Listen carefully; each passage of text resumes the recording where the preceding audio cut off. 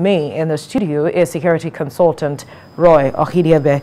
Good morning. Thank you for joining us in TVC Breakfast. It's a pleasure. I wonder what came to mind when you got when you saw this message by the Chief of Army Staff saying that the war against insurgency in Nigeria will soon come to a successful end.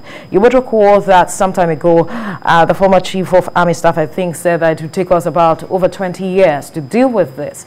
But this new Chief of Army Staff is saying that it will soon come to a successful end and that we do not need any form of help. What do you make of it? Well, thank you for this opportunity. I would like to say that it's a political statement and it has no basis to be made. Really? Now, if you want to look at the war on insurgency over the years and the global perspective on insurgency and the opportunities in the Sahel right now, and also the global opportunities to move arms and the lockdown in so many countries too. You know, if you look at the inconsistency in our political environment, the failure of governance, okay, and our data paucity, our enlargement on our unpoliced areas, and you want to make such a statement. So it's unfortunate that he just came on board and is making such a statement because it does not hold any basis if you want to view at the parameters that could. But he is at the center. He's not at the center. The military is at the front. When you move forward and you dissipate the insurgents and you decamp them, they permeate into the society. The DSS, the immigration, and all other agencies, the police, they have a role to play. They built up cells again. They hold grounds in unpoliced areas and hoist flags and start another insurgency and bastardizing of the people and the populace. So how can you as a military make such a singular statement when the war on insurgency is an agency frontal? So from the look of things now, there has to be some sort of level of collaboration because if you are saying that they are at the center, those seemingly within that are supposed to ensure that the work they at the front are doing is ensure that there's nothing reoccurs, so to speak. There's seemingly some gaps, obviously, from what you're saying. Major gaps. Now, listen to me. If we have a baby, the baby has to grow to an adult before it can begin to express potentials.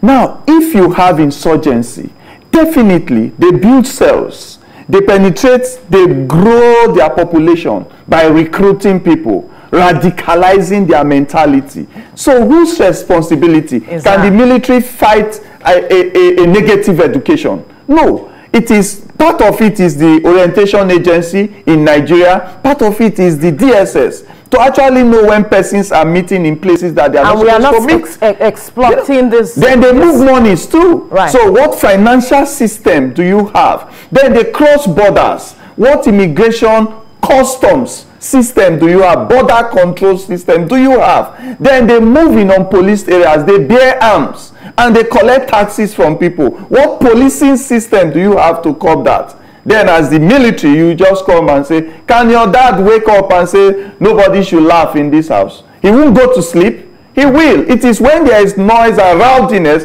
that he comes out as the dad.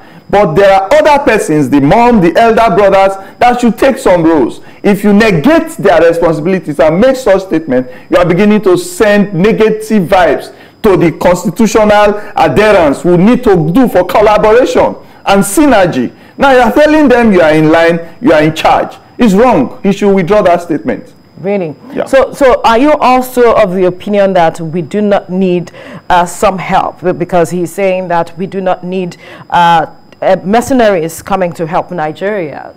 Well, if it's a homegrown challenge, you may say you don't need the help.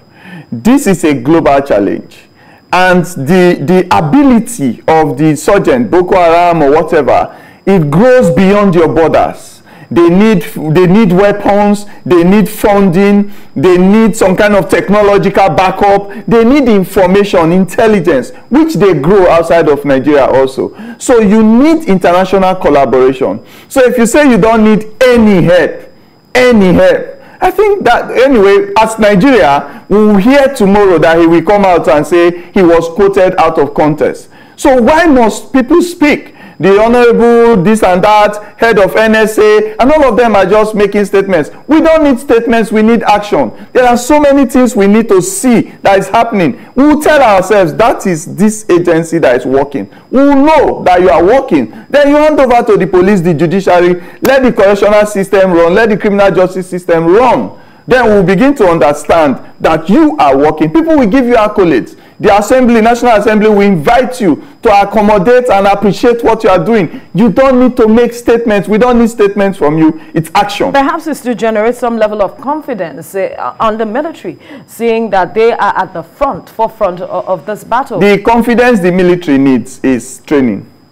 By the time I'm an ex-military man. Absolutely. So by the time I am in the right training, propagated towards accommodating the threat I see before me, by the time I'm equipped properly, by the time I'm motivated properly, by the time I'm at the front line, my wife don't need to call me, my children don't need to call me, they want to buy Panadol, they want to buy vaccine for their ailments. By the time I'm at the front line and I see that judicial process is taken for those we apprehend in the acts of committing crime and they are not being de-radicalized in splendor, then I will begin to be focused and deliver all loyalty that is expected of me for my country. That is what is expected. So these areas that you have mentioned, especially the aspect of the criminal justice system, which a lot of persons have called for some level of reformation, especially to address issues such as this. What more do you think has to be done that will perhaps speed up the results we need to see with regard to this fight against insurgents? Well, I was happy when I heard that the prisons have been changed to the criminal justice system. Once upon a correctional system. Okay, thank you very much. Once upon a time, we had the Nigerian police force. Now, it was changed to the Nigerian police. So, if the correctional system has been changed, it is to correct the negatives that I have.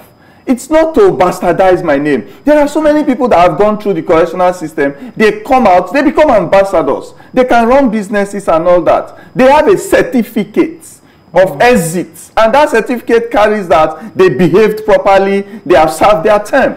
So all of these de-radicalized catchment of people, why don't you take them through the correctional center?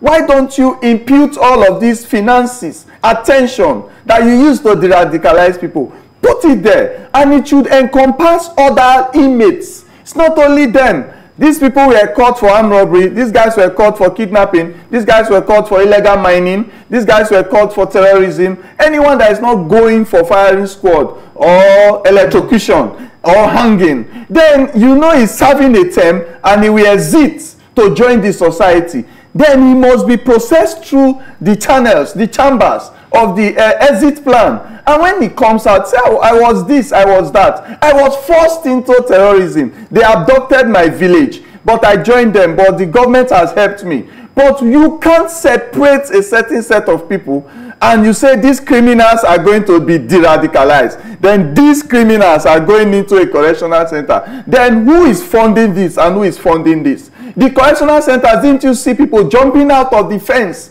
during the EndSARS? How can we have a place that is supposed to seclude criminals from us and put them in the right perspective and they could just scale out like that?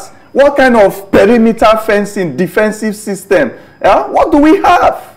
Now, earlier, quickly before we let you go, you mentioned some gaps that had to be addressed, especially when it comes to interagency collaboration to address this issue. How do we build on that to get results? Well, you see so many security practitioners, senior men in the industry that have been coming out to speak on the media. They are presently embarrassed. We are all embarrassed. Why? So many of us left the agencies. So definitely we have seen that there are opportunities to build a strong cohesion if you have the head of agencies have a rapport pattern.